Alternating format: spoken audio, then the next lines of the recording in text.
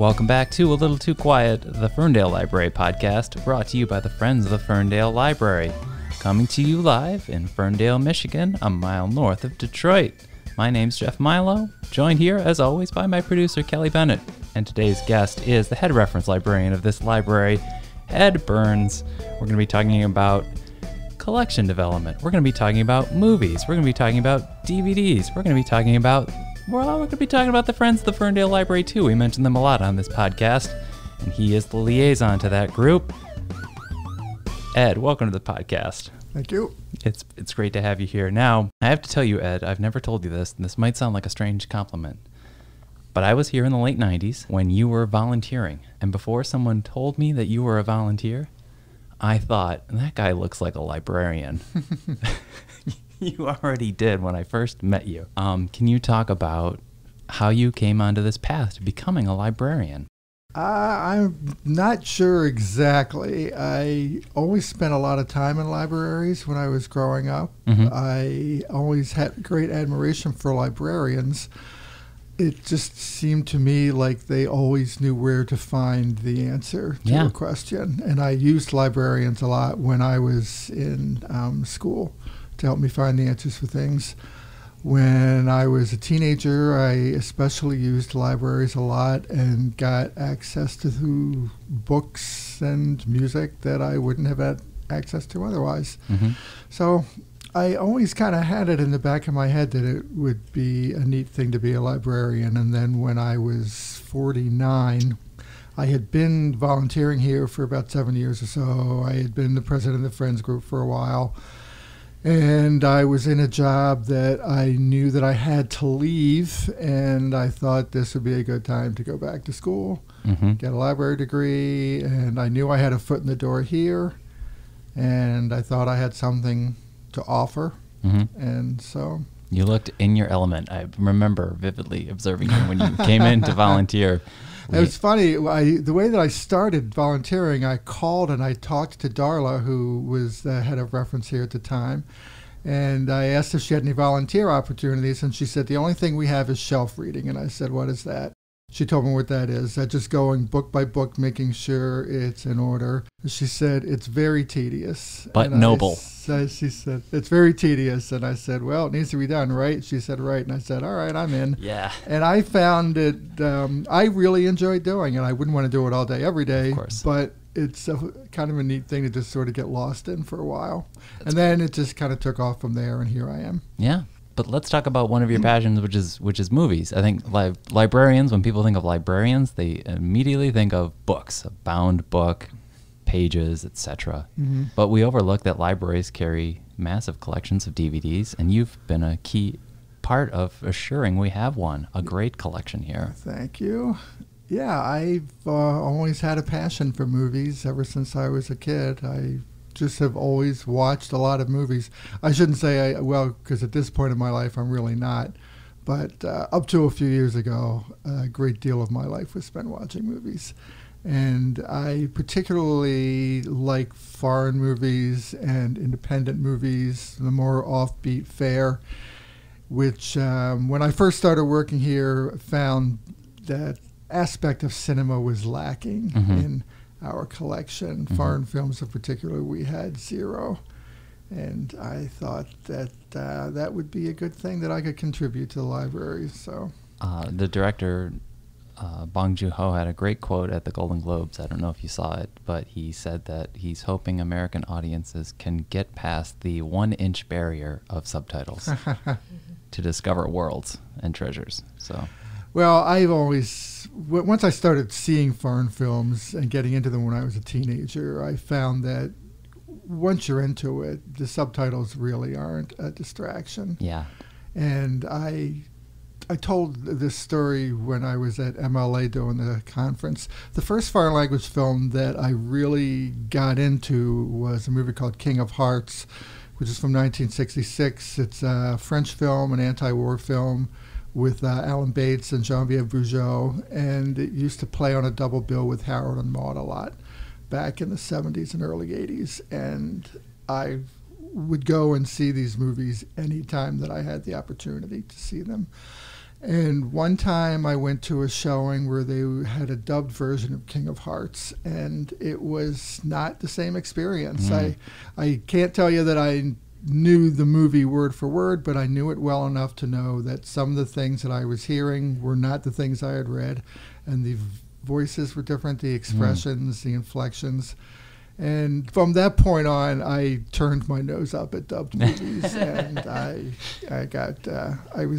always been a big advocate of watching subtitled movies since then. King of Hearts. That's a blind spot for me. Is it similar to Harold and Maude at all, like plot and narrative? No. Okay. No, it's They're not. just paired together. They were just paired together. And if you were really lucky, there were two shorts that they used to show sometimes. One was called Who Was That Masked Man, which was actually a stand-up routine by Lenny Bruce, which they had made a cartoon out of with the Lone Ranger and Tonto. And it's very politically incorrect and very, very funny. Oh, my gosh. And then there was another short called Godzilla Meets Bambi, which I can't tell you anything about without spoiling it, but you can find it on YouTube. It's only about a minute long. You used to work in a theater. I did. Yeah, I just love that image of that, especially being a spark for your love of cinema. Yeah, I started, I think I was 16 when I started working. There were at that time, there were two movie theaters in Birmingham, which is where I was living. One was called the Birmingham and one was called the Bloomfield. They were right down the street from each other. And most of my circle of friends in high school ended up working at the Bloomfield Theater. So we would, hang out together at school and then hang out together at work. That sounds terrific. And it was terrific. It was a fun time. And you probably got to see some good movies. I saw some good movies and I saw some bad movies, and Sure. I saw some movies that to this day I can't bear the thought of because I saw them or heard them over and over and over again. Oh, no. But the flip side of that is there's some movies, for instance, What's Up, Doc, which is a comedy directed by Peter Bogdanovich, starring Barbra Streisand and Ryan O'Neal, that I saw over and over and over again. And I watched it again about 3 years ago, and I still laughed out loud. Oh, that's great. That's great. And I got to say, just my personal anecdote, coming into this library, when I started working here, I was somewhat fresh out of college, where I had a minor in film studies and I was taking lots of film courses. And lo and behold, whether Ed was aware of it or not, he was curating this collection, which was just a film student's dream. It had all of the foreign films, especially a lot from the 40s, all those Italian neorealism, and then a lot from the 70s. It's like those are the literal bread and butter of film students. 70s cinema is, I can't say enough about it. What a period of time for creativity. If I were left to my own, I would probably watch very little except for 70s movies. Yeah. There were movies that I would go back and watch over and over again, like The Last Picture Show, another Peter Bogdanovich movie, which just gets better every time you watch it. Yeah. And like Jack Nicholson movies before he became a big star with One Flew Over the Cuckoo's Nest. He gave some really fine performances in like The Last Detail, which is kind of like a little or known movie of his, 5 Easy Pieces. So yeah, there were quite a few. In fact, I did a film series here several years ago called Unsung Greats of the 70s that I showed like 4 or 5 different movies from the 70s that I thought never got the appreciation that they deserved. So yeah, we have them all in our collection. I can vouch for Last Detail. Ed turned me on to it. Randy Quaid's in there, young Randy Quaid. Randy Quaid, Carol Kane. Another one I have to owe to Ed is turning me on to Robert Altman. Yes. There is a country music film that Nashville, he did that you especially love. Which I have said many times, I think Nashville should be required viewing for every aspiring film director. Yeah, of course. Now, you mentioned MLA, which is the Michigan Library Association annual conference. You just did a presentation there recently. Yes. And that was sort of all about collection development with films.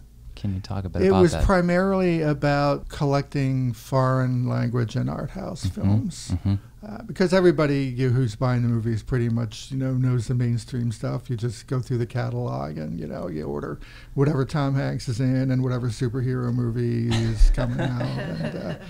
But trying to find, like the really good foreign films and indie films that have gotten some acclaim and that you think will have an audience at your library, it's a little more difficult, but more rewarding to me. Yeah. So yes, I did do a presentation about how I started our foreign film collection from nothing, right? And then what it's grown into. That's got to be rewarding though, because I mean, it's easy to get the superhero movies and the Tom Hanks movies. It's you're turning on the community to something. You're giving them a spoonful of something and say this might look weird, but try it. Well, there is an audience for it, and part of the audience is people that come in and will just take anything off the shelf that they haven't seen before, and I know that we have a lot of those people. But there was a guy, I was sitting on the reference desk a couple months ago, and somebody called asking about this movie, and now I'm not going to remember the title. It's White something, but it's a foreign film. He was calling from Auburn Hills, wanted to know if he could check out the movie with his Auburn Hills card. I said yes, he could. So I pulled it for him. So here's somebody who drove 20 miles to pick up a movie and 20 miles back home again because he really wanted to watch this movie. So there's very definitely an audience. Agreed. For these things. I can tell you, and I work at the circulation desk too, that I've sold a non-resident card to a guy based solely on the fact that we have a lot of films that are of interest to, LGBTQ people, and that's all he checks out. He goes over to the self-check, and he's got, all of those, and he's like delighted, and he's just working his way through the whole collection. So, that guy paid to be a part of this library from another community because of our movie collection. Right. Nice. Right. Thank you for telling me that. Yeah. You're also keen to keep the collection full of good Criterion titles. Yes. So fun. And we just got a huge edition of that, didn't we? We did several months ago, yes. Yeah. We got about 40 new Criterion, actually 39 because the 40th one was out of print, but 39 new Criterion movies. And I've bought another dozen or so since then. And that's from great directors, Francois Truffaut, Jean Renoir. Just great stuff. And just all sorts of genres and all sorts of eras. Like there's a movie from, I think, the late, I want to say 1939, called Only Angels Have Wings. It's got Cary Grant, Jean Arthur, who is my favorite actress, Rita Hayworth. It was directed by Howard Hawks. I mean, how can you beat that? But quite a pedigree. People don't know about that movie, and Criterion printed out, and so we've got it on our shelf now. Quite a pedigree. Cary Grant, my favorite actor. He's one of mine too. But I wanted to venture a guess, as I'm doing some research, that gentleman who drove 20 miles, was it for a film called The White Ribbon, which is possibly a German film from 2009? No, it was a movie that just came out last year on DVD. Okay, well, we'll keep guessing. Yeah. But speaking of, so obviously foreign films, LGBTQ, you also are keen to keep Criterion, indie films. You've got a horror genre to look after. It's quite a task to keep all this going year in, year out. But definitely rewarding, it sounds like. It definitely is rewarding to me. We mentioned the importance of keeping foreign films. Obviously, there are a lot of classics from the 40s. But there are contemporary foreign directors, international directors, we should say. Of course, we should mention Pedro Almodovar, a 90s, 2000s, 80s, 90s, but still a contemporary, still really creating some interesting work. Yeah, and his latest movie, in fact, is probably going to get nominated for an Oscar this year for I was going to say the best foreign language film, but they've changed the name of the category. They're calling it international film now, but it still has to be primarily in a foreign language. But case in point, there's still just dynamic work being done every year. Yeah, he's one of my favorites. There's also a guy named Xavier Dolan, who's French-Canadian, who wrote, directed, produced, and starred in his first movie when he was like 20 years old. And it won an award at Cannes. That's great. So it was called I Killed My Mother. And I buy everything that he makes. I think he's a very interesting director. That was a whole other part that kind of played into your presentation, is keeping an eye on the awards. You keep a watch on what's getting awards. I do. Yep. Which is like, if it's not Cannes, there's Sundance, and there's so many that you're keeping track of. Well, there were three. There were three awards, film festivals, I should say, that have been around forever. The Berlin Film Festival and Venice Film Festival and Cannes Film Festival. Mm-hmm. And I'll buy anything that wins any award at one of those. Mm-hmm. And I'll pretty much buy anything that wins an award at Sundance. But there's some other film festivals that I'm starting to watch more too. The Tribeca Mm-hmm. and South by Southwest is an interesting one. I did want to pick your brain a little bit about just since the Oscars are coming up soon. I remember a conversation I had with you, and you turned me on to a film that I needed to watch. It was called Ed Wood by Tim Burton, and we were talking about the 1994 Academy Awards. Mm-hmm. I mean, whenever the Oscars come around, whether or not you're keeping track of them or not, you can always talk about all-time great snubs. Any thoughts to share on that film? Yeah. Or Oscar snubs? I got to tell you, I don't really think in terms of snubs because it is all subjective, and there are only 5 nominees in each category, and so I don't really buy into the word snub so much. There are numerous things I can point to that should have turned out differently in my mind than they did. Mm-hmm. And one of them is I think that Ed Wood should have won every Oscar that Forrest Gump won that year. Agreed. And I feel very strongly about it. And Johnny Depp wasn't even nominated. That's incredible. And it's a fantastic performance. And in fact, Ed Wood wasn't nominated for Best Movie. And it's a wonderful movie. Mm-hmm. It really is. It's a wonderful movie for people who love film because it's about somebody who really loved making movies, who just really loved film. And Ed Wood is widely considered one of the worst filmmakers of all time, but he had a genuine love and a genuine passion for it. Oh, yeah. And that really comes across in Tim Burton's movie. Yeah, absolutely. The passion is captured. But I guess, I don't know, maybe people just think maybe in 1994 they weren't ready to take Tim Burton seriously. I don't know. But the one thing they did get right was giving the Oscar to Martin Landau. That's one of the all-time best screen performances, I think. Yeah. Martin Landau as Bela Lugosi. Yeah, well, I think it's, on a closing note, I think it's important to emphasize that there are lots of options out there to get movies, but there are so many movies in this library, and in a lot of libraries, that you're not going to be able to find potentially out there in the Netflix world. Angels Wear White, a Chinese film? No. Okay. Was it, hold on, was it Ash's Purest White? Yes. I win. Yay. Yes. I win. I just heard about that one recently. Yep, that was it. Been hearing great things about that film, and it's so cool to hear we already have it. Yes, we do.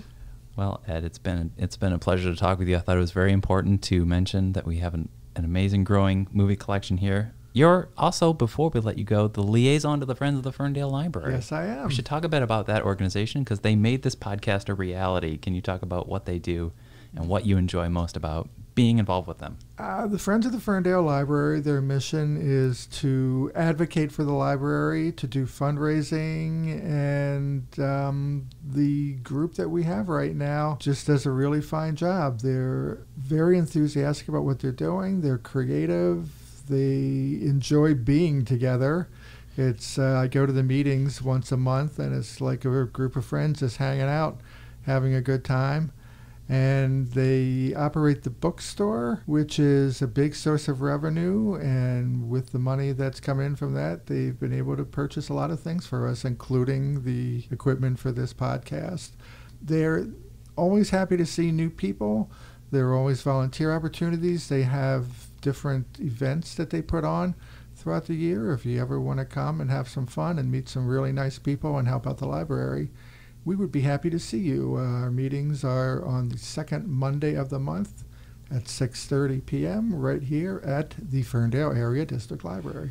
We can't say how, Kelly can attest to this, how thankful we are that we have a very supportive and active friends group. They also help make the concert series a reality. Oh, yeah. Yeah, and over the years, it's grown, it's changed, but the core is that it's people who love the library and want to lend a hand. You started out as a friend, Ed, and we've just seen so many amazing things. The great Cake Off was a wonderful event. We've had... Oh my gosh, so many cakes in the library. Yeah, we had a miniature golf course set up in the library a couple of times on when we were still closed on Sundays. And that was a fun event. People could come in. We had it during the winter time, so it was sort of like an outdoor activity that we had going on indoors. Mm-hmm. So and going with our library's rock kind of theme and our edgy library sort of theme, every festival that takes over this city, the Friends will have a booth and pour beer or serve beer for tips, and those tips help out the library's programming as well. So that's like, be a bartender for 2 hours and help the library out. Yeah, and if anyone's listening to this podcast and that we're not your home library and your library doesn't have a Friends organization or your library's Friends organization isn't active enough, you could join right now, right? They're empowered to get involved right now. So that's exciting. And on a closing note, I think, we always have to remember that the movies that we all really treasure, going back to those Oscars, it doesn't matter if they get the statues or not. The ones that really reach us are going to stick with us forever. Yes. Yeah. Ed, it's been a pleasure. Thanks so much for being here today. You're welcome. This has been a fun little chat about movies and collection development and an emphasis on the love that we get from the Friends of the Ferndale Library who made this podcast a reality. It's called A Little Too Quiet. We started a podcast because we thought perceptions of libraries were something of a little too quiet.